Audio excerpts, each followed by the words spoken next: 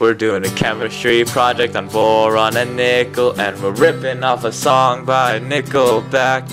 My name is Daniel Chang, and this is my friend Max. Tell me what you want. My name is Nickel, and my symbol's Ni. My discoverer is Alex Kronstetter. The year was 1751, back in the day. So what you need?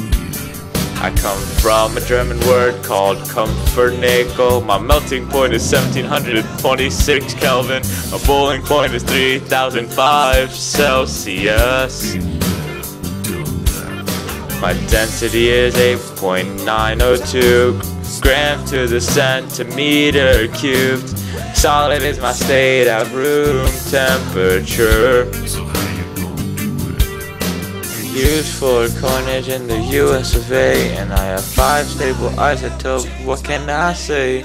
1s2, 2s2, 2p6, 3s2, 3p6, 4s2, 3d8. Let's reiterate. 1s2, 2s2, 2p6, 3s2, 3p6, 4s2, 3d8. Oh, I just can't wait. Hey, I make burglar-proof vaults. Hey, I make corrosion-resistant alloy.